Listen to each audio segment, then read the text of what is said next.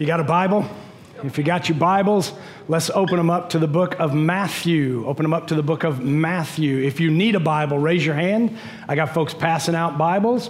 If you need to keep that Bible they give you, keep that Bible they give you.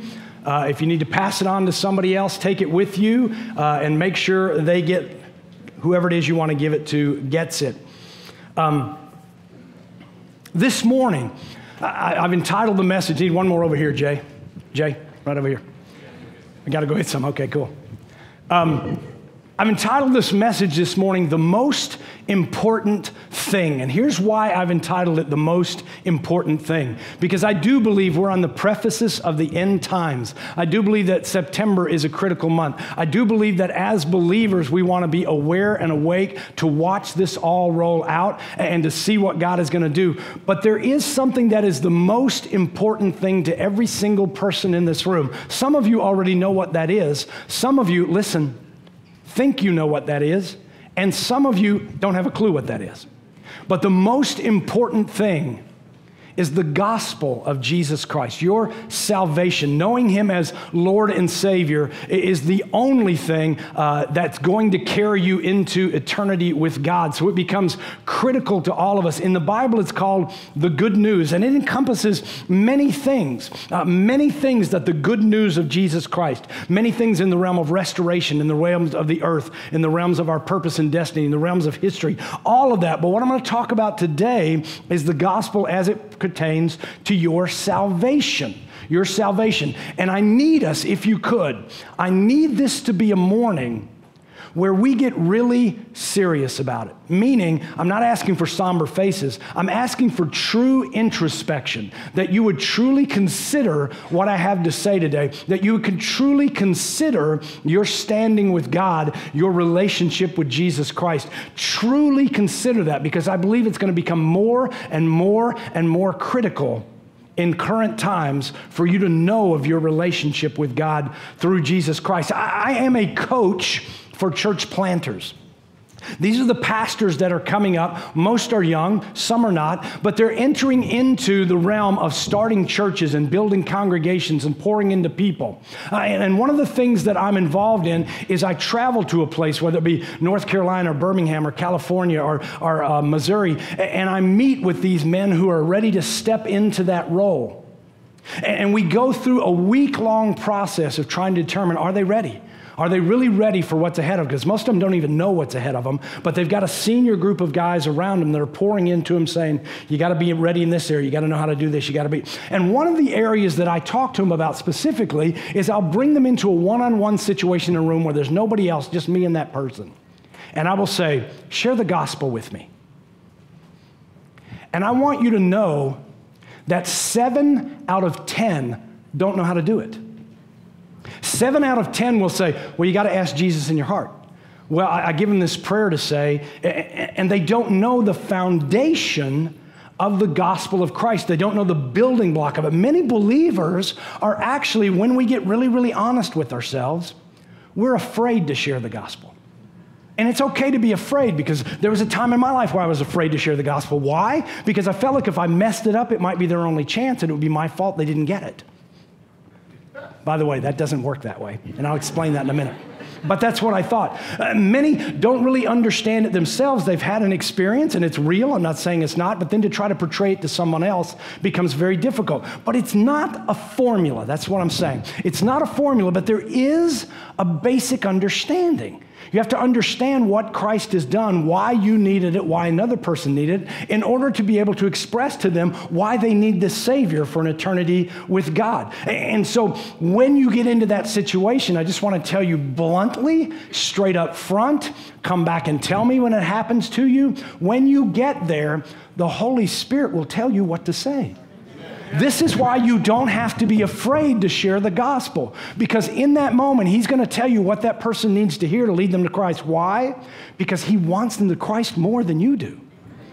And so He's going to use you to lead them to Christ. And the Scripture spells it out this way. In Luke 12:11, it says, when they bring you before the synagogues and the rulers and the authorities, don't worry about how or what you're going to speak in your defense or what you ought to say, for the Holy Spirit will teach you. Now watch. in that very hour what you ought to say. I think this is awesome. I think it's awesome because what he's saying is you don't have to go to seminary, you don't have to go to school, you don't have to prep, you don't have to get ready, you don't have to get your index card with your scriptures on it and keep it in your pocket. He's saying don't worry about it, follow me, and when you get there, I'll tell you what to say. So I can walk into those situations with a great confidence because I know the Holy Spirit wants to lead them to Christ more than I do. So when I open my mouth, I say, what do you want me to say? Sometimes it's a little different. Sometimes the word choices are a little different. The concept is right. The theology, the doctrine is all there, but he may express it in a different way. So I want to take away that fear from you today, but I want to show you why I'm expressing it this way today, and it's in the book of Matthew. Let's go to Matthew 13. Matthew 13. If you got it, say, I got it. If you don't, say, wait. All right. Matthew 13. A 1 and a 3. Come on, you're on a phone, Barb. Just hit the buttons. Hit the buttons. Okay. Matthew 1-3. I'm going to read 1 through 9. Matthew 13, 1 through 9. That day Jesus went out of the house and he was sitting by the sea and a large crowd gathered around him. So he got into the boat and he sat down with the whole crowd standing on the beach. And he spoke many things to them in parables, saying, behold, a sower went out to sow seed. And as he sowed, some of the seeds fell by the road. And the birds came and ate them up. And others fell by the rocky places where they didn't have much soil, and immediately they sprung up because they had no depth of soil. But when the sun had risen, they were scorched, and because they had no root, they withered away. And others fell among the thorns, and the thorns came up and choked them out. And others fell on good soil, and they yielded a crop, some 100-fold, some 60, some 30. He who has ears, let him hear. Can you imagine being there? Can you imagine being there and Jesus saying, let me tell you about this guy that threw out some seed. It fell on 4 different kinds of soil. Some of them produced, some of them didn't. If you got an ear, hear that. They were like, okay, you want us to be farmers. He goes on to explain. He goes on to explain to his disciples because they come back and say, what was that about? Why do you speak in parables? And he said, I have to, because those who are ready to hear this, those who need to hear this, they're going to understand it, and the others aren't. The others aren't. But this parable, they go back and say, would you explain in detail what that means? And I want to show you something, because if you've got a pen or a pencil, get it out and get it ready. If you got a highlighter on your phone or your iPad, get it ready. There's a few words I'm going to want you to highlight because I want you to see how this plays out. Matthew 13, 18. Jesus is saying, hear then, I'm going to explain to you, hear then the parable of the sower. When anyone here's the word of the kingdom. He's talking about the gospel. He's talking about the story that allows you to enter the kingdom of God. For anyone who hears the word of the kingdom, now watch these next words, and does not understand it. Please underline understand. And does not understand it, the evil one comes and snatches it away, what's been sown in his heart. This is the one whom the seed was sown beside the road. Now, the one whom the seed was sown on rocky places, this is the man who hears the word and immediately receives it with joy. This is what I want to point out to you. He heard the word, he immediately received it with joy, but do you notice he didn't say he understands it? He said he received it with joy. This is awesome. I get to go to heaven. How cool is that? I got it. Okay. But he says there's no understanding, and I'll show you why I believe that. 21, yet he has no firm root in himself, but it's only temporary. And when the affliction or persecution rises because of the word, immediately falls away. And then the one whom the seed was sown among the thorns, this is the man who hears the word. Again, he does not say understands it. And the worry of the world and the deceitfulness of wealth choke out the word, and it becomes unfruitful. Now watch this last soil. And the one with whom the seed was sown in good soil. By the way, you are the soil. The gospel is the seed. The one who is sown on good soil, this is the man who hears the word and understands. Why would he go back and say understands here? Because at first he said, these people hear the word, but they don't understand it. But he makes a point of going back and saying, if it's good soil, they will understand it. They will understand it, who indeed brings forth fruit. Some 100-fold, some 60, some 30. Here is the beauty of this parable. He is saying when we share the gospel, some people aren't going to have a clue. They're just not going to get it. Some people are going to take it, but they're going to take it not from the level of understanding what's happened, from the level of joy. All right, I get to set free, I get to go to heaven, this is cool. Some people are going to receive it and say, yeah, I'll take that, that should be good to me. But when they're tested and tried, they really didn't understand it. But then he comes back and says, the good soil understands what's going on. You know how you know that the good soil understood? It bears fruit. Now, we are not the judge. Let me make that clear. I am not the judge. But I'll tell you this, I look for fruit. I look for fruit. Why do I look for fruit? Because if I can see the fruit, then I know the soil has been planted in and it's bearing. If not, maybe it's time for a clarification in understanding. Oh yeah, I'm a believer. My life is a wreck and a mess. I'm involved in all kind of stuff. I'm not a blessing to anybody, but yeah, I'm a believer. Maybe you didn't understand this, because when you understand it, fruit begins to bear. I'm not questioning your salvation. I'm not. Please don't walk away from me with that attitude. I'm saying, if Jesus is coming soon, do you understand the gospel? 2 reasons. One for you. One for the people you need to share it with before he returns. Let's go through it. It's important that we understand the gospel. You will hear me present the gospel pretty much the same way every time. It is not all-inclusive. It is not every single scripture about it in the Bible. It would take hours to present the gospel if you just went and verified everything in Scripture. So you will have to go back and verify, but I will give you many scriptures as we go through. To me, the gospel starts with God created you. Why is that important? Because if God did not create you, you're just a moralistic animal. Do you hear what I'm saying? If there's no God, if there's nothing to be accountable to, if there's no God of creation, then we're just an evolved animal who happens to be more moralistic than most. We want to be nice to each other. If you're a evolutionist, and you guys have heard me say this before, so I'll say it again for those of you who are new. I'm ready to talk. Here's the reason I'm ready to talk. Because I can understand that this hairy thing that was chumped over called an ape loses some of its hair and stands up. That's not a hard stretch for anybody. It seems close, doesn't it? So maybe evolution could be possible, but listen to me. Explain to me why this original amoeba, this original cell, this original thing had life, grows to a certain point and then says, this is the step that I don't think can be explained in evolution, and then says, I have to start a whole different one from me. It has to be different from me. And by the way, once that thing is evolved into different from me, we have to get together in order to produce more. Evolutionary, that doesn't make sense. There's no step in the process that says, I got to stop reproducing myself, reproduce something different to me that I have to mate with to continue the reproduction. Now, there's a lot of other creation arguments, but for me, I've just never found an answer to that one. I cannot believe that this is happenstance. I cannot believe that this came together out of the muck and mire or whatever. This is a God creation. It has too much rhythm. It has too much synchronization. It has too much development. It has too much skills. It cannot be happenstance that we're here. God created you. Now, the reason it's important that you know that God created you is because then there's an accountability.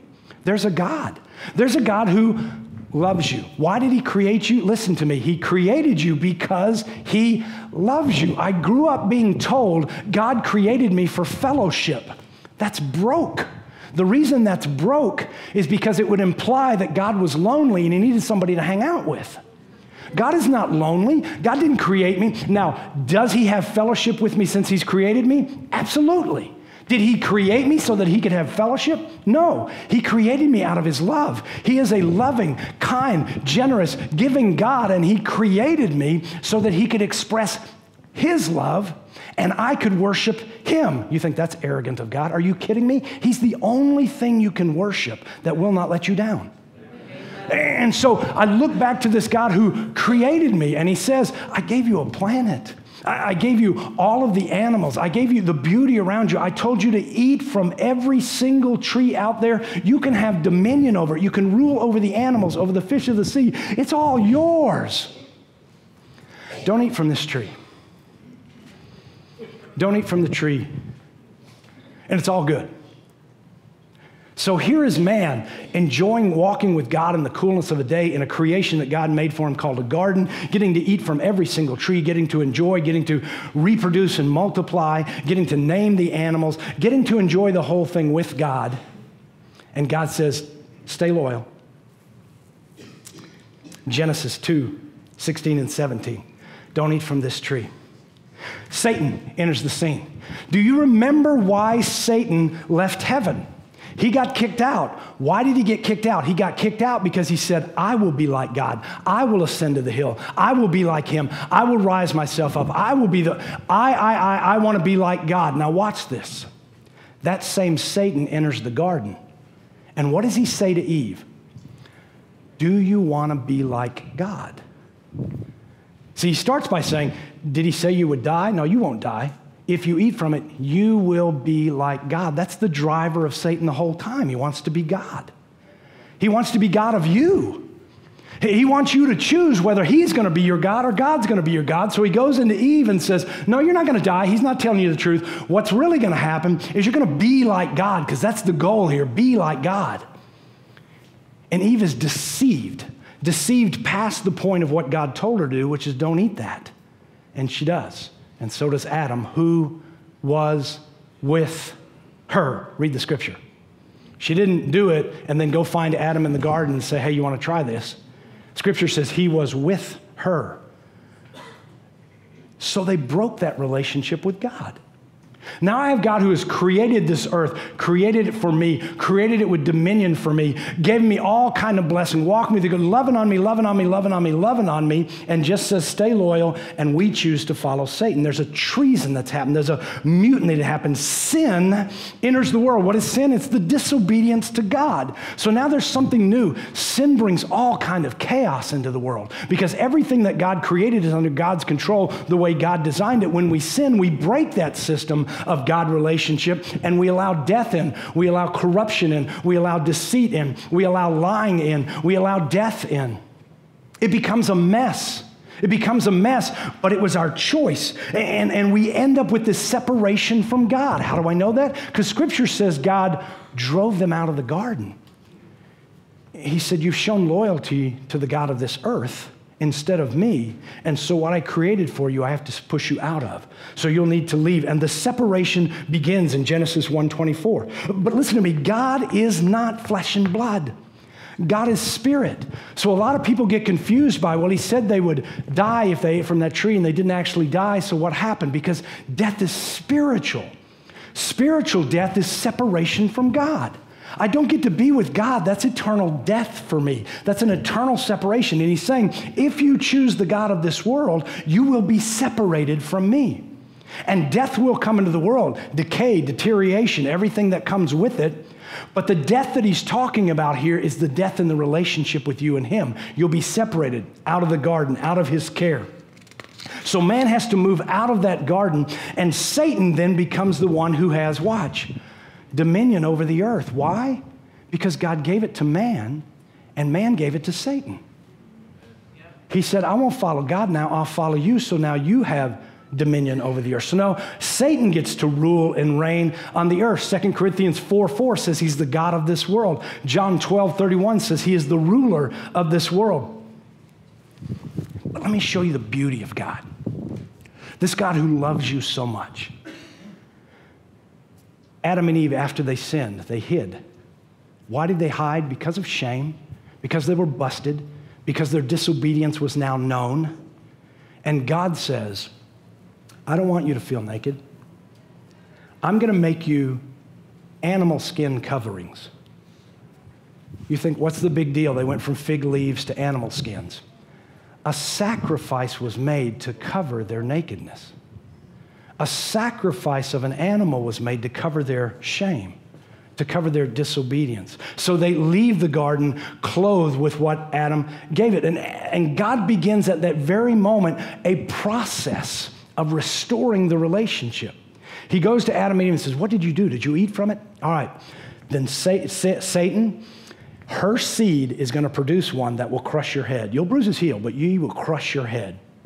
And God puts in place at that very moment the process of restoring that relationship between God and man. He wants us back in the garden. He wants us back in relationship with him. He does not want to be separated from him, but God, concept a lot of people don't want to grab a hold of, God must punish sin.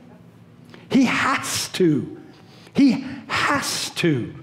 There's something he has to have grace on. It's our sin, but the sin has to be taken care of. Romans 1:8 says it this way, "For the wrath of God is revealed from heaven against all ungodliness and unrighteousness of men who suppress the truth in unrighteousness." So there is a right and a wrong, and when it's wrong, then God has to deal with that, but God loves you, and so God is making a way when you disobey, which he's going to tell us later we all do, how to be reconciled to him. If I'm a parent and I allow one of my daughters to get away with whatever she wants and do not do anything about it, and the other daughter does the same thing and I punish her, am I fair? Am I just? Is that grace? It's not even grace because it's unjust. It's because I'm partially doling out some for this one and not for that one. And what he's saying is, sin is sin. Whether you ate from a single tree or whether you're sleeping with somebody else's wife, sin is sin, and it's going to be dealt with in some way. So God sets up a system. For many people, this is where it gets really awkward. It gets really weird, but when you understand the symbolism, it's no longer awkward and weird. He says, look, I will give you a set of rules to live by. You will know what is right and you will know what is wrong. And when you do something wrong, this is what I want you to do. I want you to find an animal. It needs to be a 1-year-old lamb. It needs to be spotless. No issues with it at all. I want you to lay your hand on it, and I want you to say, I transfer my sin onto this animal, and then I want you to kill the animal, and I want you to sacrifice it. And we say, wow, that's just gory. That's just brutal. But you have to remember, this is about symbolism. This is about something he's trying to show us and something he's trying to teach us. So God, full of grace and love for you and wanting to restore the relationship with you, sends Jesus to be what? That animal for us.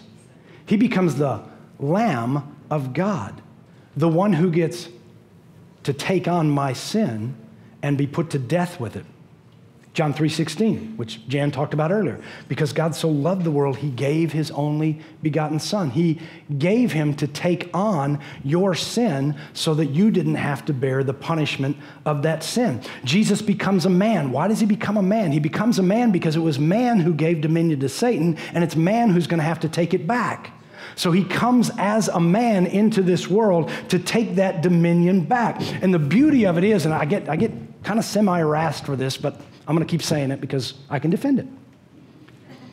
If Jesus had come to this earth and sinned, God punishes all sin. He would have had to have been punished just like me for my sin. He would have had to be separated from God just like me because of my sin. If he had sinned, you say, well, Jesus can't sin. Listen, he came as a man. It says he was tempted the same as you and I, yet without sin. Why would that scripture be in there if it wasn't possible? Okay, so Jesus doesn't sin. Why is that important to you and me? Because at the end, he's ready to go to heaven. He can die physically here and go straight to heaven, but he doesn't do it. He becomes a substitute for me. I symbolically lay my hand on Jesus. He takes my sin and he takes the punishment for it. Why? Because he never sinned. So he who knew no sin became sin so that I might become righteous, right with God, in him. Because of him, I get righteousness with God. So in the crucifixion, he dies and goes through the separation. And you say, well, when did he get separated? When he cried out, my God, why have you forsaken me? Why? Because God is pouring out the cup of wrath, the punishment on sin on him. Listen, if that concept's a little foreign to you, remember in the garden, Jesus said, let this cup pass from me. What did Jesus not want to endure? The wrath of God against the sin of all man. He said, if there's any other way to do this than taking this wrath from you. If you go into your Bibles, Jeremiah 25:15, Revelation 14:10, Revelation 16:19. Yes, I'll send you my notes if you send me an email. All talk about the cup of wrath that God has, that he has a cup of wrath that is going to get poured out. So Jesus dies on the cross, takes that punishment. Now watch. I'm going to take you back to the Israelites in Egypt when they're enslaved. And God says, I'm going to send a Savior named Moses who's going to take you out and lead you to a promised land. Physical picture, spiritual concept in the New Testament. But he goes and he says, take a lamb. slaughter that lamb, and then take the blood from that lamb and put it on the doorpost of your house. Because tonight I'm sending a death angel through. And when that death angel comes through, if he sees a blood covering on your house, he's going to pass by and no death is going to happen.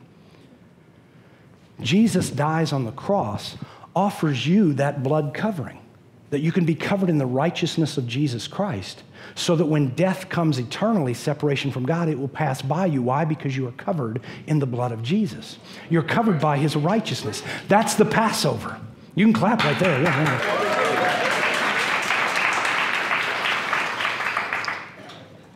So he dies, gets beat, gets mocked, gets spit on, gets ridiculed, gets hung on a cross, sign above his head, spear in his side, dead. Now, if he had stayed dead, we wouldn't have a Savior. Here's why we wouldn't have a Savior. Because he'd be just another good man who died. No proof that he has any power over death. No proof that he can give you eternal life. He's just a dead man who said, I'll cover your sins. And we just hope one day when we get there that he actually did it. No, he comes back from the dead. He comes back and witnesses to over 500 people over a 40-day period. I'm alive again. Why? Because I have the power over death. I can give you then the same thing I have, which is eternal life. And in that death and that resurrection, he accomplishes two things. He covers your sin and he gives you righteousness. Maybe you've never seen this. For all have sinned and fallen short of the glory. I need my sin covered and I need his righteousness to be in the glory of God. So I have to have his resurrection in order to be in the glory of God, in order to have an eternal life, because I've sinned and fallen short of the glory of God, and he offers me both of those things. There are words that are used about his crucifixion. I want to explain them to you so you get it. One of the big words in theology is propitiation. What is propitiation? It means if Brandon owes me $20, Brandon's debt is not paid off when he gives me $10. Brandon's debt is paid off when he gives me $20. He has given me the propitiation of the loan. Jesus' death was a propitiation for your sin. He covered it all. He covered it all. He covered it all. He covered it all. Why is that important? Because you lead someone to Christ and you tell them that he died to cover your sin, and they think that the next day, if I sin, I'm not covered. He covered it all. It was the propitiation for Todd Mozingo's life. How do I know that? He died 2,000 years before I committed a sin. He had Todd Mozingo's life covered. If I would accept what he did for me, I would get that covering for my life. Does that mean I can continue in sin so that I get covered by the grace? No. Paul says, why in the world would you think that way? He died for your sin. Why would I want to go on committing sin? I want to be right. I want to be sanctified. I want to be purified. I want to walk in his ways. I don't want to continue in sin. That's death. It's garbage. He's a savior. What does he save you from? An eternity separated from God. That would be hell. He saved you from death by giving you life so that you can be with God and not separated from God for an eternity. He is your redeemer. What does it mean he's a redeemer? It means he bought you back. When you use a coupon at the store, you're giving them a coupon for a value. Jesus bought with his life the value of your life. He redeems it back to God. He has purchased you back. He is your redeemer. He is King of kings and Lord of lords. Listen, Matthew 28:18. And Jesus came up and spoke to them, saying, this is after he's resurrected, all authority has been given to me where? Where? Okay, so he already always had authority in heaven. Am I correct? So now he's saying, I have authority on earth. Why? Because Satan has it. But once I come and don't sin and go pay the penalty for you, I get that authority back from him. I get the dominion back over the earth. So Jesus says, he doesn't have the rule anymore. I have the rule. I have the authority. You don't have to be afraid. Look at me. You don't have to be afraid of the demonic. You have authority over the demonic. in Jesus' name. And if you don't understand how that works, I need you to go to court. I need you to go into the courtroom now. Why? Because when you go into the courtroom, you go with a representative called a lawyer. The lawyer goes in there to speak for you. Am I correct? You don't stand up because you're afraid you'll make a mistake and you'll get fined and sentenced and whatever. So you send the representative in and you say, you represent me. So whatever deal you make, whatever you're willing to go for, whatever you think is right, whatever needs to be said, you do that and I'll back you up because you're my lawyer. In other words, he's gone in there in Todd Mozingo's name. He represents what I want. He represents the deal I want to make. I tell him, this is what I want to do. Go in there and try to make that happen for me. And Jesus says, you now have authority in my name. You go into the courtroom and you represent me. This is what I want. Now go in there and get it. You have my authority. So we're representing Jesus and we are sealed by God. What does that mean? What does that mean? I'm sealed by God because God says that when you understand that Jesus died to cover your sins, he rose to give you righteousness and right standing with me, you now have authority in the earth in Jesus' name. You are no longer a victim, you are a victor. You can walk forward in this. And by the way, Jesus says, Jesus is the one who said, I am going to sit at the right hand of the Father. Pull out your book, John 16. And I am sending you a helper, one who will guide you into all truth, one who will convict of sin and righteousness and judgment, one who will be with you always. It's the Holy Spirit. The Holy Spirit comes for the purpose of walking out this Christian life with me. Ephesians 4:30, don't grieve the Holy Spirit of God by whom you were sealed for the day of redemption. When I come to know Christ as my Savior, I accept the fact that he took my sins and he gave me a righteousness. I get a stamp on my forehead. It says, Holy Spirit. It says you are sealed for the day of redemption. You now have the seal that says you are saved. You are sealed by the Holy Spirit for the day of redemption. 1 Corinthians 6:19. Or do you not know that your body is the temple of the Holy Spirit who is in you, who you have from God, and you are not your own? Listen, in the Old Testament, there is a temple that God dwells in. He lives in the Holy of Holies. He meets with them there once a year for atonement for everybody. He's behind the veil. He's behind the veil. God in the Old Testament is behind the veil. He's there amongst them, but he's in that room behind that veil. Then Jesus comes, and Jesus gets crucified on a cross. What happens at the temple? The foundation splits and the curtain splits from top to bottom. Saying what? That we now have access to the Holy of Holies? No. It says that when it went from top to bottom, God through his Spirit came out to dwell in you because you're now the temple, not that building with the veil. You go into Corinthians. You go into the book of the Corinthians and it says, when you come to know Christ, God removes the veil so that I can now see clearly. Remember this from glory to glory statement? That's what he's talking about. The old glory is God behind the veil in the temple. The new glory is God in you without a veil. Whew. Okay. John 16:13. But when he, the Spirit of truth, comes, he will guide you into all truth. He will not speak on his own initiative. Please don't miss that. But whatever he hears, he will speak, and he will disclose to you what is to come. The Holy Spirit's job is to talk to you about what God is saying for you. He is the download instrument. He is the one that seeks the deep things of God for you and brings them to you. If you're not listening to the Holy Spirit, you're not getting what God has for you. It's a miserable life because you walk through trying to figure out what to do when God is saying, go right, go right, go right, go right. I'm not sure which way to go, God. What should I do? Go right, go right, go right. I don't know. There's a voice in my head, but I think it's just me, God. Go right, go right, go right. Is that me or is that you? I can't really tell. Go right, go right. Listen, go right. Go right. Trust the voice. The only way you're going to learn is that the Holy Spirit or not is follow it and see if it comes out good. And if it does, you'll say, that's the Holy Spirit. If it doesn't come out, you'll go say, that was me. Okay, but listen, or Satan. John 1:33.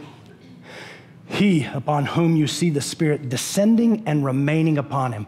This is the one who baptizes with the Holy Spirit. Don't have time to teach it today, but got to let you understand the concept. You've been sealed with the Holy Spirit. You are the temple of the Holy Spirit. God's Spirit dwells in you. You are the host of the Spirit of the Almighty God. You are walking around with His presence. John chapter 20, Jesus comes and meets with the apostles, meets with those disciples and says, peace be with you, receive the Holy Spirit. In John chapter 20, when Jesus has returned from the dead, He is saying, receive the Holy Spirit. Then He says, go to Jerusalem and wait there until the Spirit comes upon you in power. Wait a minute, I've already got the Spirit. No, you got to go see Him come upon you in power. You got to know what it means for the Spirit to come upon you, to be baptized in the Spirit so that I can do the things that God has called me to do. I get a boldness. I get a strength. I may get prophecy. I may get tongues. I get something because He baptizes me in the Spirit. After I've been sealed and indwelled with the Spirit, I can be baptized in the Spirit in order to... Wow, you guys are like, sure? Are you sure about that? It'll change your entire theology if you go read John chapter 20. Amen. Because there they already had the Holy Spirit. Then when He says, go to Jerusalem and the Spirit's going to come upon you with power, you're asking the question, what does He mean upon them with power if they've already got it? Because He can come upon you with power. Now, here's what happens. I have gone from a place where I was disobedient to God. My walk, my life is... Listen, all have sinned. Is there anybody in here who hasn't sinned? I need to worship you. Guess not. Every one of us can come up with that. Every one of us know we've sinned. Listen, for Adam and Eve, they ate a piece of fruit and it separated them from God. I'm thinking if that's the worst thing I've ever done, I'm good with God, right? No. He had to put them out of the garden. Why? Because it was disobedience. Because disobedience is disobedience. And we've all been disobedient. We know that. All of us have sinned. So now that I've sinned and I've separated myself from God, what do I do about that? God says, I sent Jesus to the earth. He died on a cross. He made a sacrifice. You can transfer your sin onto Him. He will die. He will be separated from me. He will be punished for your sin. But then He will come back from the dead to prove to you that He can give you an eternal life if you'll believe in that process. That's the gospel. The good news is that Jesus will take my punishment for me and make me right with God. That's the basic core of the gospel. It's not say this prayer. It's not just, I told you guys once before, I was dealing with a 7-year-old trying to explain the gospel after someone else had, and the 7-year-old says to me, I was going to ask Jesus in my heart, but I was afraid He'd be too big and I would bleed. Here's my point.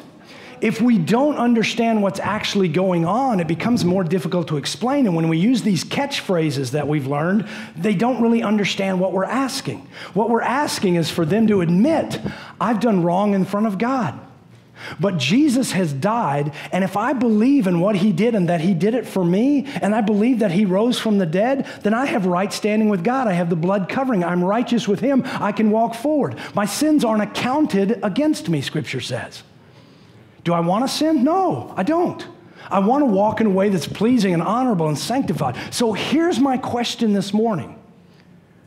Before this maniac ranted and raved around the stage, did you understand the gospel?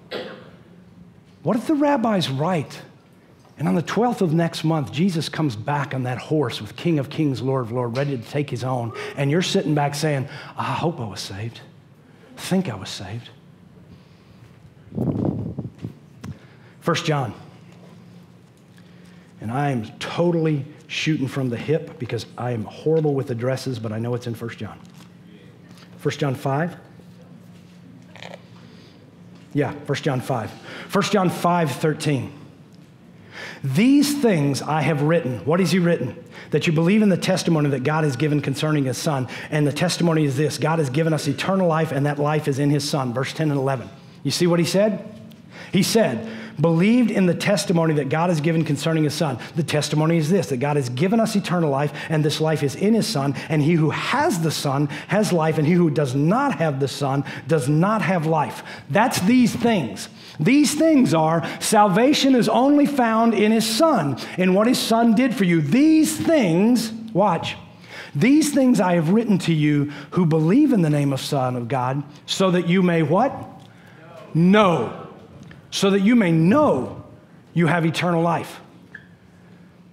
From 8, when I walked an aisle to get baptized to keep from going to hell, until I was 20, I hoped I was saved. I hoped I was saved because I walked an aisle.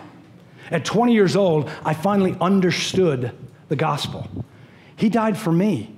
He took my punishment on himself. He was crucified and separated from God. He came back to prove to me he's got the power over death and he can give me eternal life because he's going back to sit with God and sending me the Spirit. This guy's got it. At 20, I finally understood the gospel and I accepted what Christ had done for me. And now I know I'm saved. That's not an arrogant statement. He said, if you understand, there will be fruit produced. This is where we get really, really honest because I believe the time is short. I don't have many more opportunities, I don't think, to share the gospel. I want to do it today in a way that we stop playing Christian games, that we stop playing let's be good people, that we stop saying I go to church so surely I'm saved. It's that we stop saying I pray, I read the Bible, I'm a good person, I've done more good than bad, so God's going to love me. Listen, it just takes one sin to be separated from God. You need Jesus for that one sin. So if you've ever had one sin, you need Jesus to die for you. You need to believe in that. You need to believe that he was raised so that you could have that righteous covering. I'm asking you right now, do you know that you have accepted his death for you and are covered by his righteousness, so that if you have to stand before God, listen, I've got my speech prepared. Here's my speech before God. No, I'm not worthy. But Jesus died to take care of every unworthy thing I did. I've got his covering. And I believe God's going to say, you understand. Enter into the salvation. Enter into your eternity.